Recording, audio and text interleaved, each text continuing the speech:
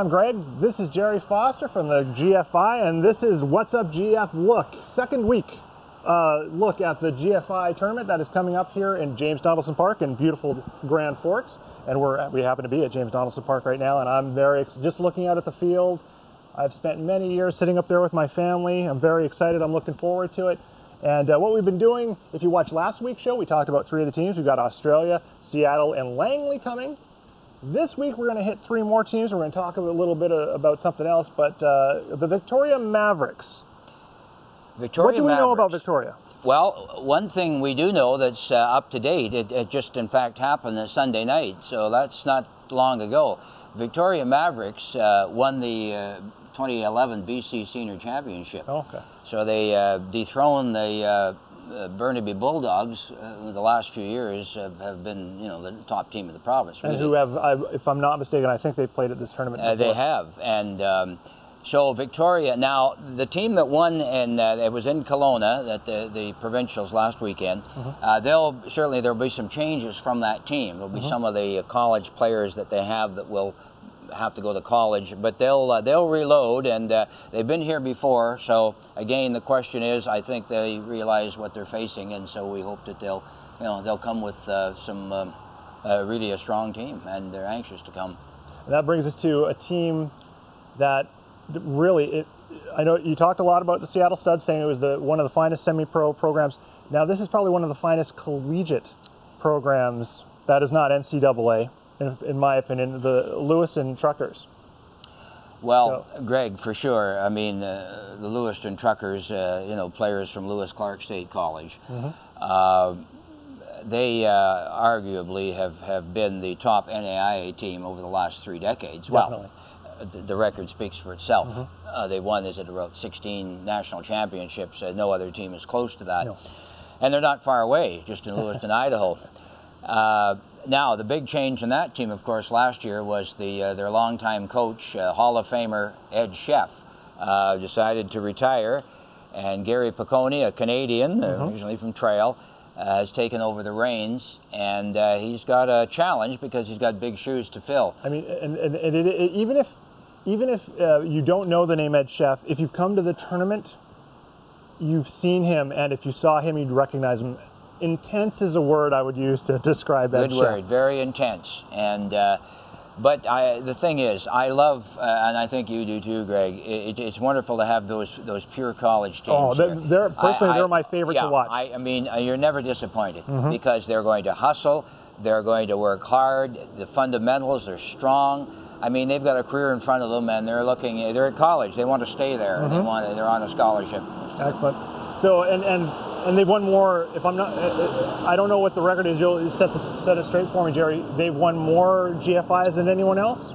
Right. I think they up to about 7 now. It's around that. That would be more. And if it isn't them, it's Seattle. Well, it's got to be. And Seattle has had different names, but always that same association with the Studs. And I'll tell you, let's go into the history a little bit about. I mean, we got to spend a little more time on Lewiston just because they're such a part of the GFI. When Washington State University used to send a team here, and I was telling my co-host on the show, What's Up Grand Forks, when they used to play Lewiston, because they're so close together, Pullman and Lewiston, Idaho, they used to play each other all the time in the preseason, and they hated each other. These two teams hated each other. You had Ed Sheff, who was this intense, amazing coach, and then you had Bobo Brayton, on the WSU, easy going, slap you on the back kind of guy. But these two teams hated each other, and when they played, it was an event here in Grand Forks, and it was just an amazing time. So I always get excited when Lewiston's playing. To give quickly in regards to Lewiston and Lewis Clark State, just a week or 2 ago, I was browsing and doing some research. Right now, in the minor leagues, playing in the minor leagues, so they're single A, double A, up to triple A. Lewis Clark State has 21 players that have been drafted that are playing in the minors right now. That's amazing. And that's amazing. And 20 of them have played here. That's great.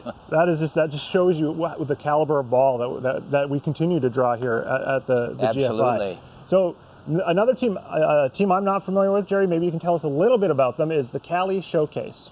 The Cali Showcase, they're based in Sacramento, and they run a baseball academy. And called the Cali Showcase Academy.